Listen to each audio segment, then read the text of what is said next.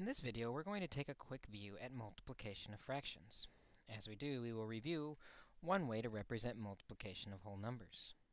You may recall that multiplication of whole numbers can be thought about as the area of a rectangle, 2 times 5, that's 2 units high and 5 units long.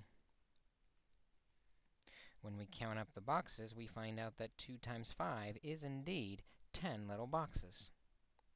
We can follow a similar pattern with fractions, thinking about shading 6/7 of one side and 3/5 of the other side of the rectangle to see what fraction is shaded of the final box. So with this rectangle, let's shade 6/7 going down the side.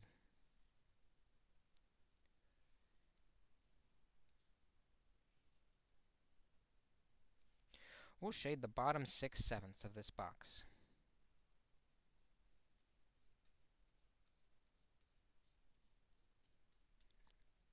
Similarly, going the other direction, we'll shade 3/5 of the box.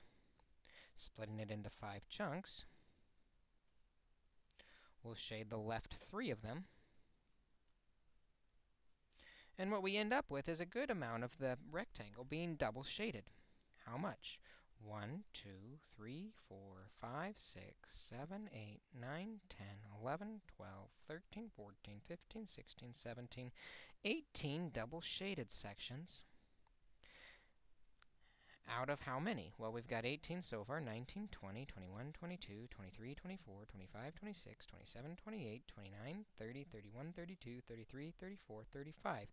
18 out of 35 of the small rectangles have been shaded. What's interesting about this is you may notice that the double shaded area comes from the numerators. It's a 6 by 3 rectangle. 6 by 3. Multiplying straight across the numerators will tell us the amount that's double shaded, 6 times 3. Similarly, the entire rectangle comes from the denominators.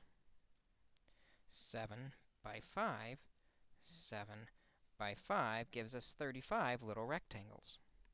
In other words, to find the denominator of our answer, we could have multiplied across the denominator.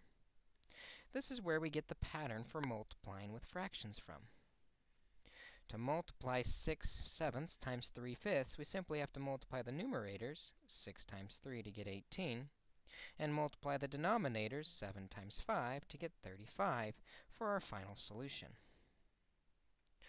One other shortcut we can take comes from reducing fractions. When we reduced fractions, we found out we could divide out common factors if it was all multiplication.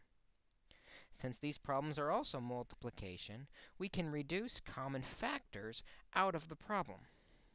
The nice part is, as long as a factor comes out of the numerator and the denominator, it doesn't matter if it's directly above or diagonal. In other words, we'll notice that 25 and 55 in this problem have a common factor of 5. 25 is 5 times 5. 55 is 5 times 11. And so that common factor of 5 can divide out. Similarly, 32 and 24 have a common factor of 8. 32 is 8 times 4, and 24 is 8 times 3. And again, because we have an 8 in the numerator and denominator, that common factor can divide out, and we're left with much smaller numbers that we can multiply straight across. In the numerator, 5 times 4 is 20, and in the denominator, 3 times 11 is 33. Our final answer when multiplying 25 over 24 by 32 over 55 is 20/33. Again, when multiplying with fractions, we can reduce common factors out of the numerator and denominator, and then we can simply multiply the numerators straight across and multiply the denominators straight across.